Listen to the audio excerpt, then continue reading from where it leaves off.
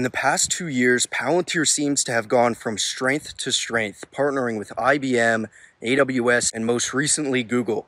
What do you think this says about Palantir's product, and do you think that this is what Palantir has needed to really hit some scale? Now, it's very interesting. First, we saw the IBM partnership, and shortly after that, we saw the AWS partnership, and most recently, we've seen the partnership with Google Cloud.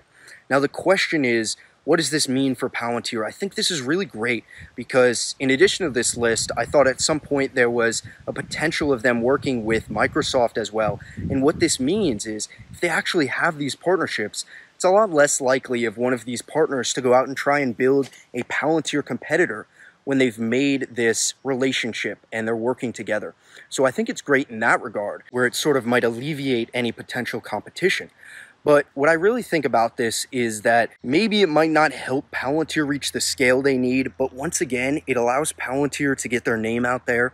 And so that if someone is working with AWS, they can discover Palantir for their business, they can use it in AWS, and as they grow, as they mature, as they get even larger, maybe they end up being a client for Palantir Foundry, the entire stack later on. So I'm not sure if these products are actually going to be enough to catapult Palantir to hit some scale, as we've been talking about, but I really do think that they could be the start of something really important when it comes to Palantir software spreading across many other different platforms and getting out there. Because I think the scale will come on Palantir's product and platform itself.